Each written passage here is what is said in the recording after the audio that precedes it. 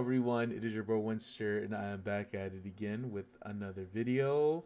We are in that sweet spot for about 3 to 4 months since the last ban list that we got from Konami, so I think it is a perfect time to be talking about some of the ban list predictions and what I think is going to get hit in this up and coming one. Before we get into today's discussion, please be sure to hit that subscribe button. I would really appreciate it. We're getting ever so close to hitting 2,000 subscribers, and it's all thanks to you, so a huge thank you for always supporting me.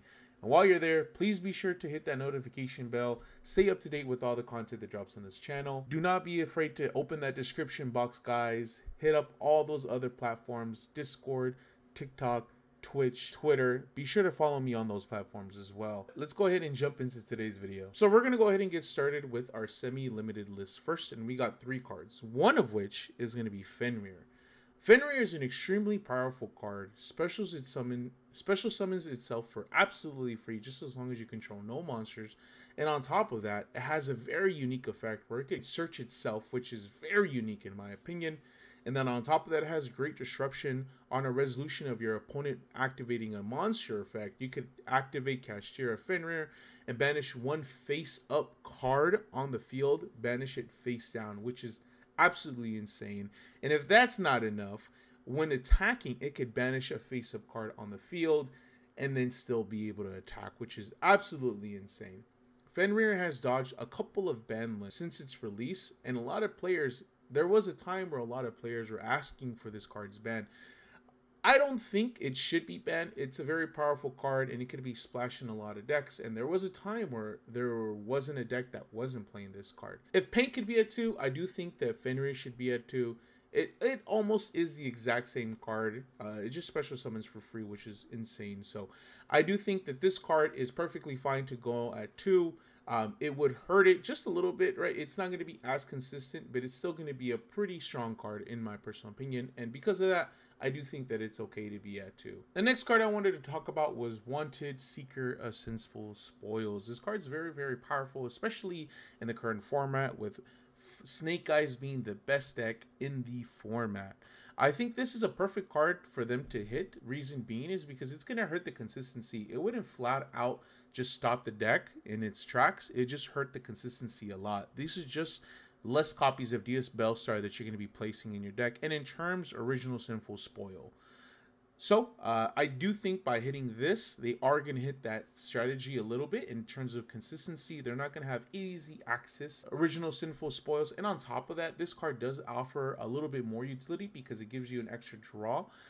So I do think that even in that scenario, it'll lower a lot of the consistency that the deck could actually have. So the last card that I wanted to talk about on my personal semi-limited list is Dia Bellstar. Dia Bellstar are just more copies of Wanted realistically, because Wanted searches Dia Bell searches Original Sinful Spoils. You guys know the rest of the line. You start popping off with Original Sinful Spoil. So by hitting this and Original Sinful Spoils, it's going to hurt the consistency the same way that Wanted would. And on top of that, Wanted and Dia Bellstar are older cards. I don't think that Konami in their right mind is going to hit anything of the newer set, like Promethean Princess, Poplar. Those cards are too new for them to hit, and on top of that, they're having support. So that's why I think that flat out that it's perfect to hit the Wanted or the Dia Bellstar cards to 2, because the new support is still going to come out, and Konami wants us to buy that set. So why hit it where you cannot play the deck?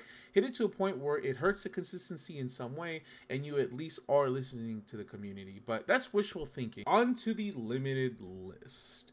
And there are only 2 cards on my limited list, and one of which is Snake Eye Ash. This card is immensely powerful in the Snake Eye strategy. Searches out any level 1 fire, so your usual target is going to be Poplar.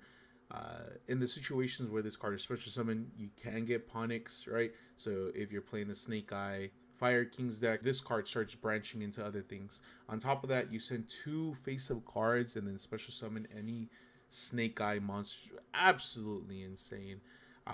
But I do think by hitting this card at 2 is going to hit its consistency so much, maybe to a point where it's almost unplayable. But the deck has multiple ways of getting into Snake Eye Ash. just playing more copies of Original Sinful Spoil. You're still going to have 2 Wanted and 2 Diabellstar. I think it's okay to hit Snake Eye Ash to 1 because it's still so powerful.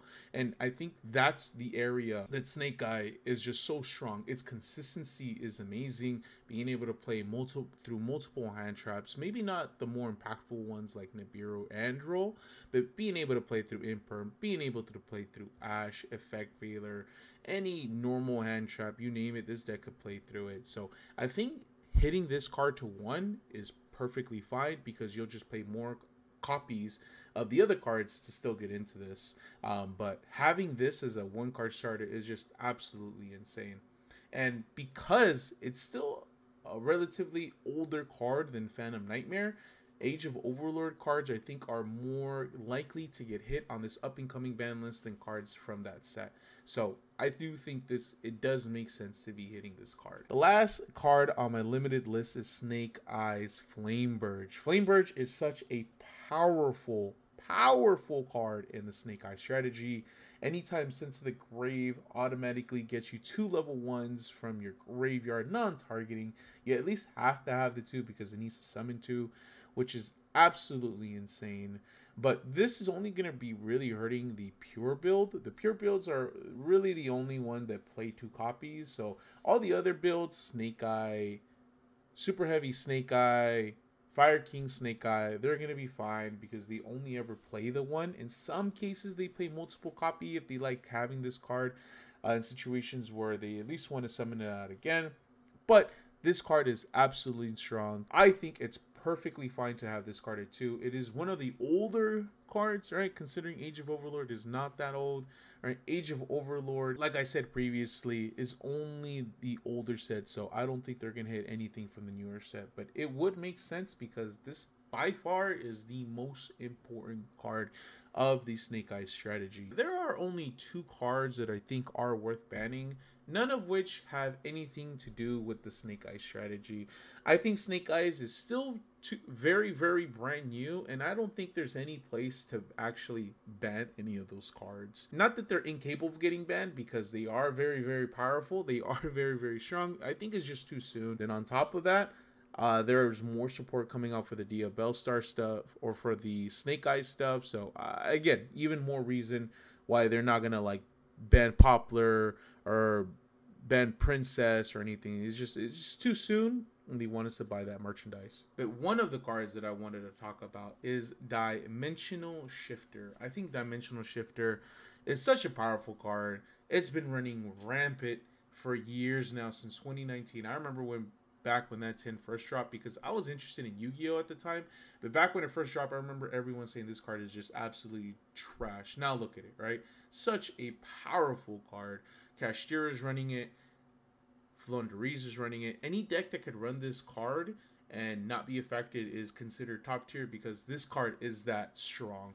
It messes with any deck out right now that is considered meta, that cannot run it, right? Because a lot of decks want their graveyard.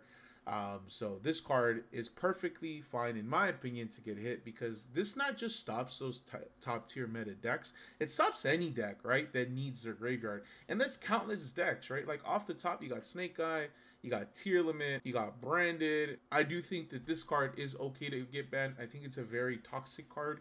And again, don't hate the player, hate the game. That's why I think it's perfectly fine to ban this card, because this card, in my personal opinion, is just too strong. Shuts down a portion of the game, right? If cards activate that they need their graveyard, this card just shuts it down. The last card on my ban list is going to be Albion, the Sanctifier Dragon. This card is absolutely insane.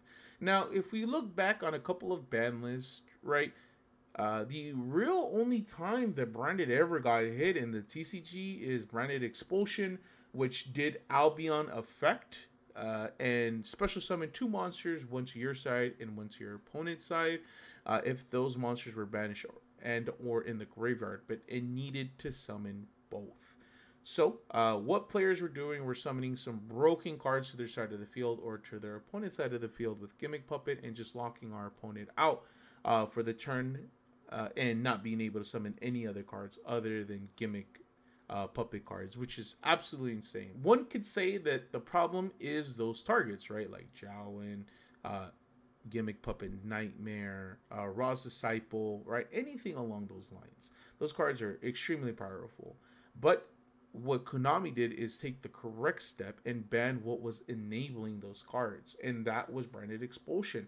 And Albion, the Sanctifier Dragon, is just a monster version of Branded Expulsion. Yes, it has a little bit more limited ways to summon in the monster because it could only summon from the graveyard, where Expulsion could do Banished and or Graveyard, but it needs to summon both. But so does Albion, but Albion can only summon from the graveyard. But I think Konami did phenomenally well in stopping that card. So I think, as much as I hate to admit, and how much of a branded stand I am, I think hitting Albion is the right target. Yes, we could just ban Gimmick Puppet, but another target is going to come up and prevent our opponent from summoning or being able to play the game. Get rid of the enabler rather than the target. Okay guys, so that is going to be it for today's video. Let me know in the comment section what you guys think of my ban list predictions. Do you guys think that Konami is going to heed my warning? Do you guys like my ban list prediction? Do you guys like my hit cards? Let me know in the comment section below, guys. I would love to get your guys' feedback, or let me know of your ban list predictions. What do you think should or is going to get hit?